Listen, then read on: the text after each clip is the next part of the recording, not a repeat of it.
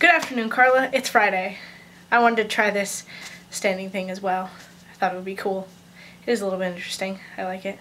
I also tried to get it so where I had a little bit better lighting because my window is over there, but it's all blocked off.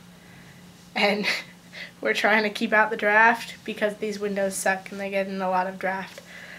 But I really liked your video from yesterday. I'm going to say this now as a very concerned party. Please don't stop listening to the mountain goats. They're so good to you. Why would you do that to JD? He has been nothing but good to you.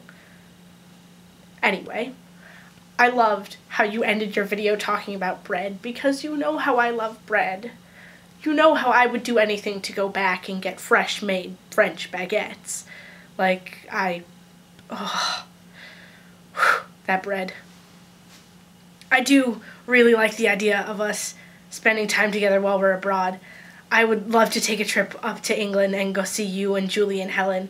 I think it would be a lot of fun. And I would really love for you to come see me because I don't know that much about Spain and I don't know that much about where I'm going. All I know is that there are a lot of really great historical sites there and there's a lot of great architectural sites. So I'm going to Granada, which is in the south of Spain. It was the last Muslim stronghold that the Spanish had while they were reconquering Spain after 700 years of Muslim rule. And one of their big sites is the Alhambra, which has beautiful archways and fountains, and it's just beautifully done. And all of their churches are really nice. Essentially, all European churches are beautiful and gorgeous because a lot of them have really Gothic features. And I did not think this video was going to end up being about architecture, but apparently it is.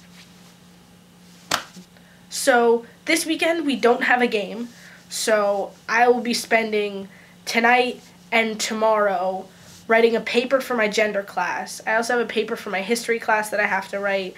That's due on Monday. And Julie's show, Dead Heavy Fantastics, opened yesterday. So if anybody is in Connecticut, if anybody is ever near Yukon, there's a show tonight. Oh wait, no, it opens tonight. Today is Friday.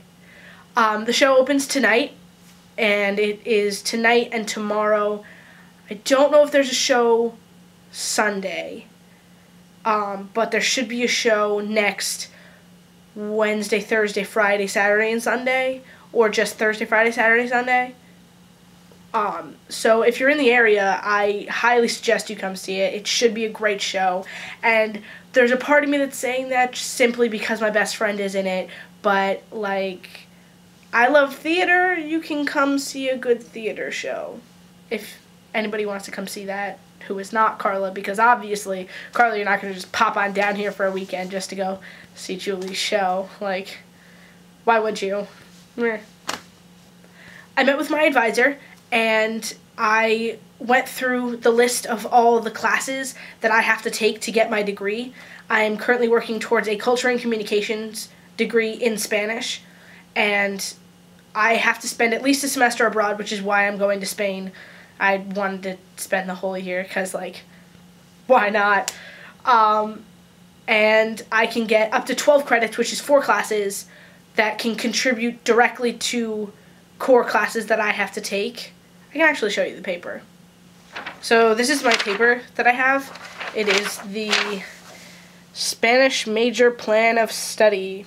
This is actually the old one, but it still applies. Everything's the same. So I went through it with my advisor, and it's really hard to see because you wrote in pencil, but everything that has a random thing on it, yeah.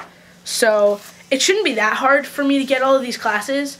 But the hard part is actually, enrolling in the class because I'm only a sophomore, so I have a really kind of crappy pick time. So I know a bunch of people who have already picked their classes, and I can't pick until next week. What day is today? Today's the 26th. So, is it the 26th? Yeah, it is. So I have 5 days until I can pick my classes. And I have 3 days in between when I pick intersession and when I pick spring semester, which is weird, but it's fine because I want to take a class in the intersession. Hopefully I get into it. There are only 20 seats. So I don't think I'm going to be that far behind. The hardest class to take is 3242 because every culture and communication major has to take it. And then there are the people who are just like, I need a class to fill up my credits, but I've taken 3 years or more of Spanish. Let me just randomly take this class. And I'm like, no, I need this class. And then they're like, no, but I want to take this class. And I'm like, no, I hate you. Leave. Go take a women's studies class. That'll be far more beneficial to you. But I'm not bitter. Carla, I'll see you tomorrow.